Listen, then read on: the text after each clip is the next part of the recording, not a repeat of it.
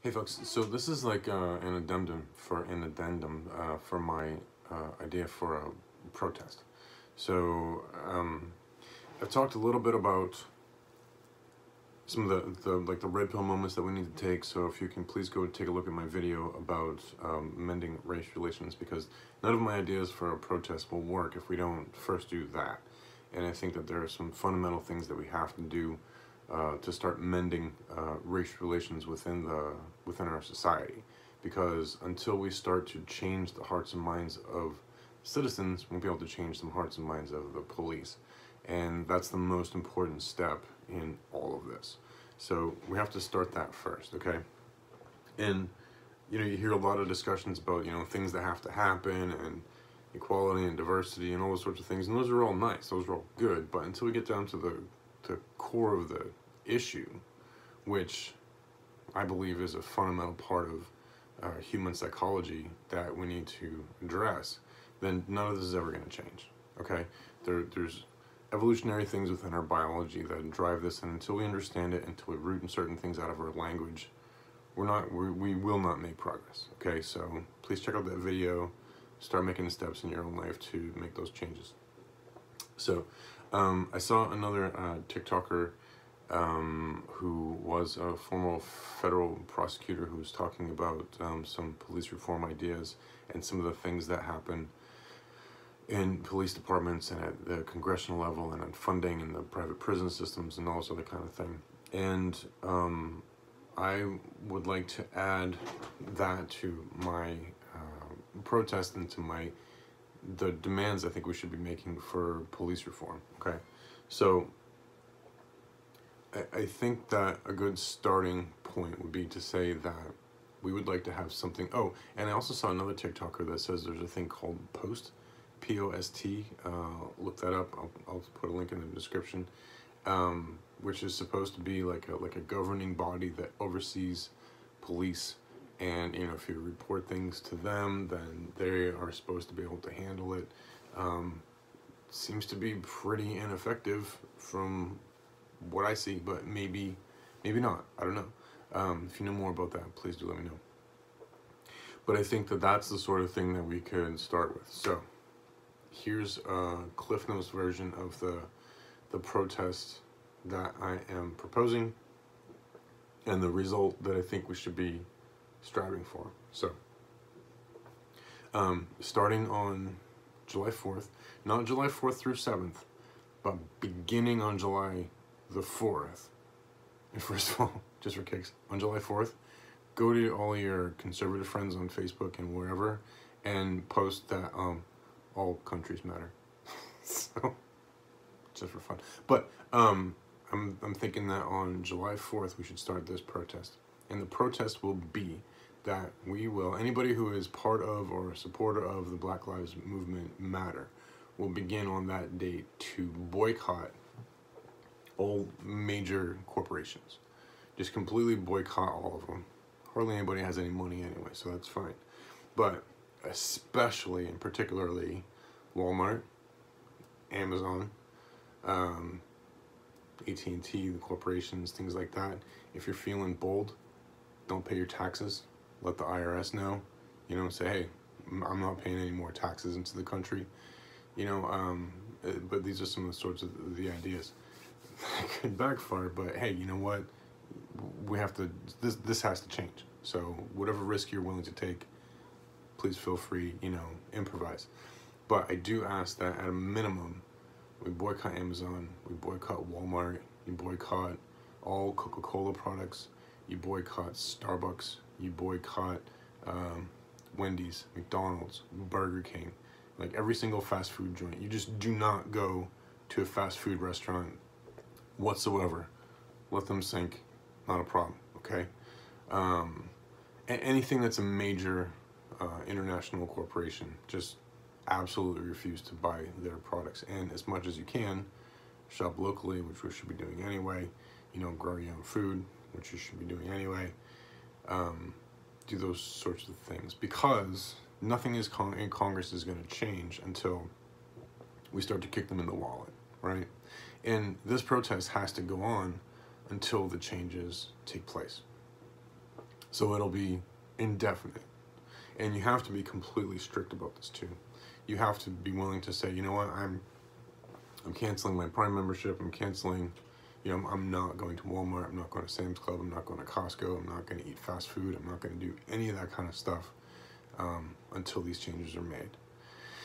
And spread it around and spread it around and spread it around, you know, so that until eventually we get like the whole world saying no, until we get these changes in the United States, then like the whole world will go along with this, okay?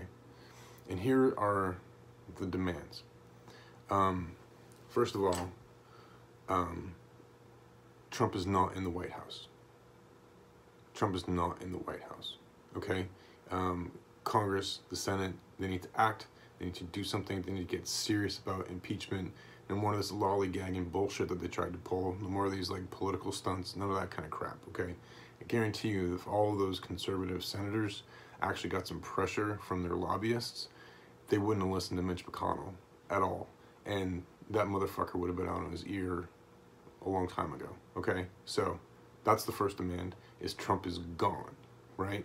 And if they pull some bullshit and he gets reelected in November, the protest continues until that motherfucker is gone, okay? So that's the first demand.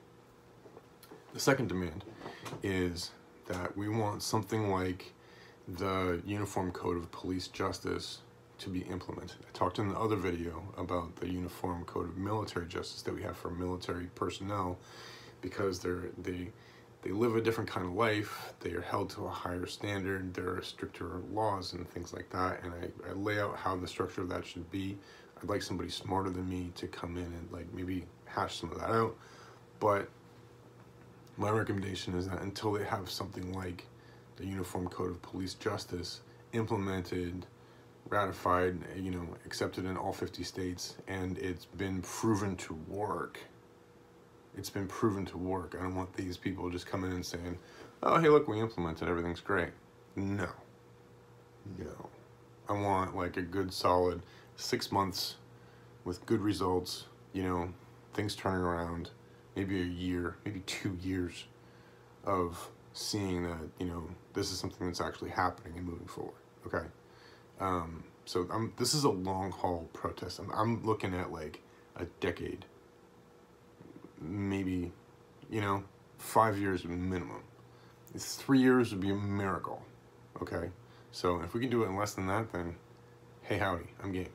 But be prepared for at least a decade, because these people are going to push back. So, you know, and we live for thousands of years without Amazon Prime, so whatever. And these assholes are crashing the economy anyway, so it's crashing from our end, but crashing in our terms. So, but the other part of this, though, that this other TikToker brought up that has to be a crucial element and part of this police reform is that the privatized prison system is eradicated. It is gone. There's no hint of it anywhere. It is, you know, held up as a banner of what to do wrong in a country. So it becomes a federal offense or something. Somebody who's smarter than me, please come up with that. But no more privatized prison systems. That has to go away, absolutely.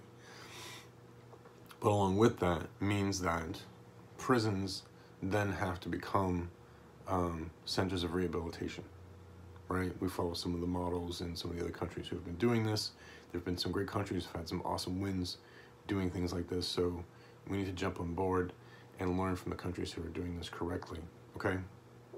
Also, complete 100% across the board, no questions asked, no holds barred, no exceptions, no matter what, decriminalization of every single controlled substance. All of them. Complete.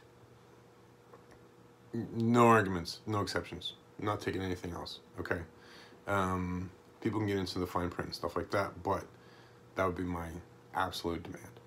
And then that way anyway, that's a whole other thing.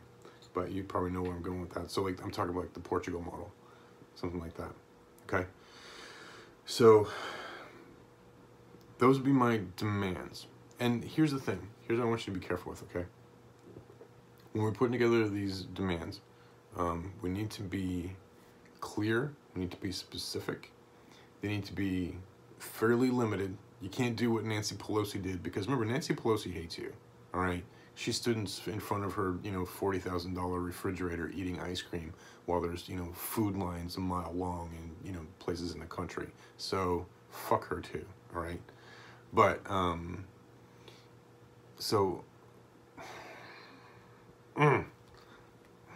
I would like to add that Trump, Pelosi, and Mitch McConnell are all just gone. Absolutely gone. But like I said, you gotta put limits on these sorts of things. So, but yeah, I think those would be the big things. And if anybody else can think of something, but like I said, we have to be very, very careful, because these sorts of things can grow and blossom. And then all of a sudden you're like, well, we want prison reform. Oh, we want, this. Oh, we want term limits on, in Washington. Oh, we want.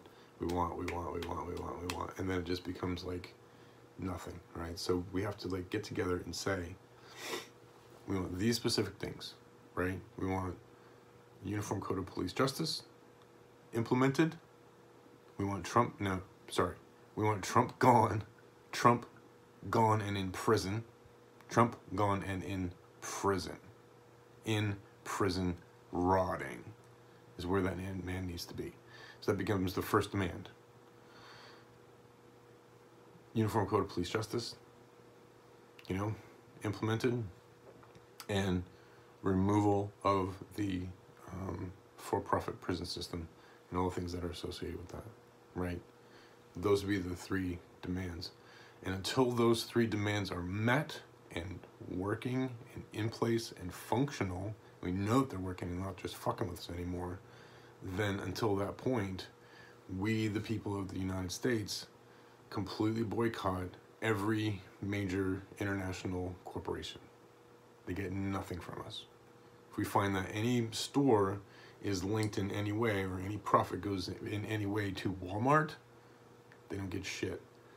And it goes to Amazon, nothing. Starbucks, gone. Major international or national food franchises, gone. In-N-Out is sacred though, so don't mess with In-N-Out.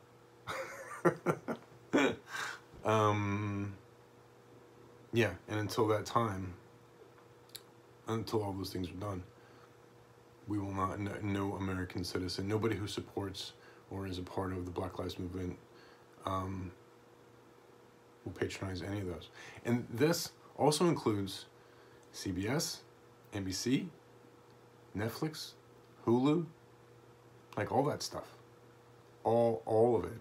Which means that Stephen Colbert is going to have to put his money where his mouth is and say, you know what? I can't host a late show anymore because I have to support the Black Lives Movement. You tracking with me? He can go start his own thing. He started his own YouTube channel. He's fucking Stephen Colbert. He can do whatever he wants. But all those late night shows, gone. We stopped watching them completely. Maybe Comedy Central will be okay. But I don't know. Maybe they're owned by a major news corporation. I don't know.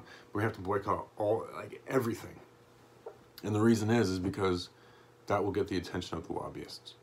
And that will get the attention of the senators and the congressmen. Until we stand up and start doing this, until we grow up and start acting like we the people, nothing's going to change.